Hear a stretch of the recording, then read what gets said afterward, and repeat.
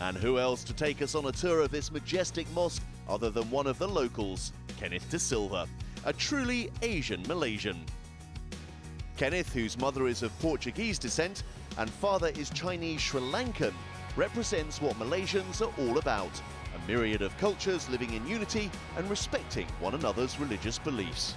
Yeah, this is my first time being in the mosque, and it's very great in the mosque. It looks nice and I like the view of the mosque.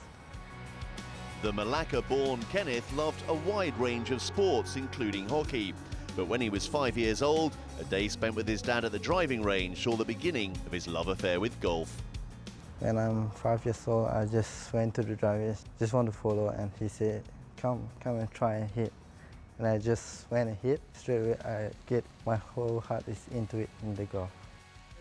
I didn't have a coach like for almost 10 years. That would all change when he was introduced by a friend to Team Golf Asia, a Malaysian-based organisation representing promising young talent from all over the country. What we do is we manage them, send them for training, provide whatever is needed for them through our sponsors, as well as getting them to be at the very top international level. As you know, in Malaysia we've got 4 or 5 big tournaments which is co-sanctioned by the Asian PGA, some European PGA, and we've got the big CIMB tournament which is also a PGA tournament.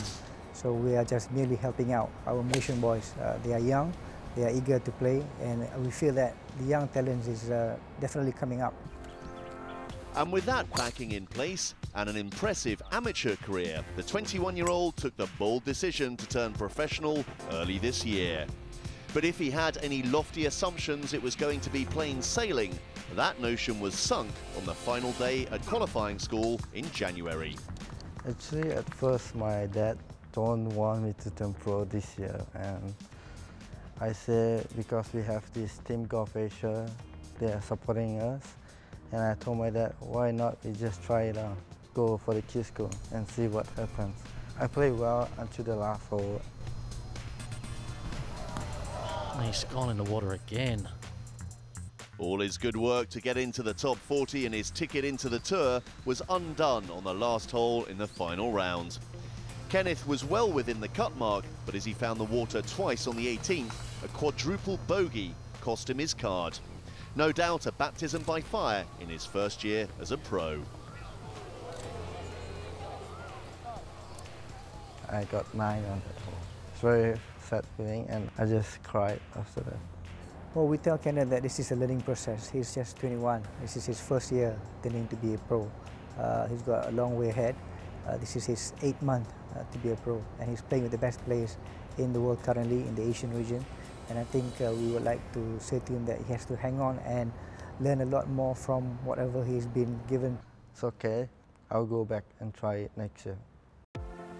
And from the looks of things, the 21-year-old still has a long way to go.